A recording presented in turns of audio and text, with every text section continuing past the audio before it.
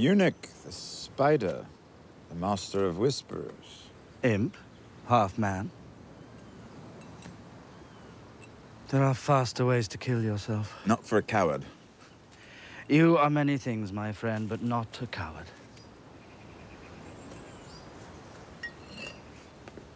You never told me why you set me free. Your brother asked me to. Would have said no. Refuse the Kingslayer, a dangerous proposition. Not as dangerous as releasing me. You risked your life, your position, everything. Why? You're not family. You owe me nothing. I didn't do it for you. I did it for the Seven Kingdoms. A drunken dwarf will never be the savior of the Seven Kingdoms. I don't believe in saviors. I believe men of talent have a part to play in the war to come.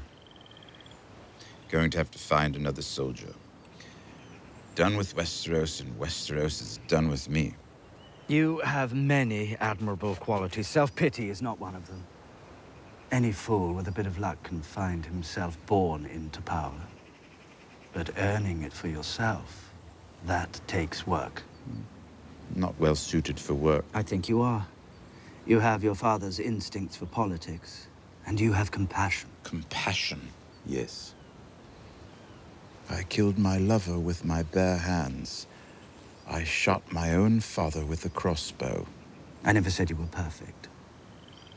What is it you want, exactly? Peace. Prosperity.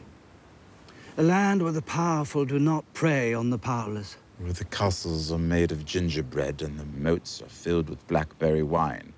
The powerful have always preyed on the powerless. That's how they became powerful in the first place. Perhaps.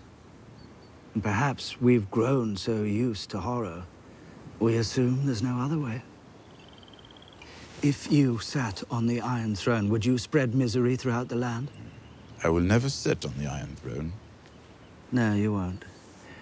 But you could help another climb those steps and take that seat. The Seven Kingdoms need someone stronger than Tommen, but gentler than Stannis. A monarch who can intimidate the High Lords and inspire the people. A ruler loved by millions with a powerful army and the right family name. Good luck finding him. Who said anything about him?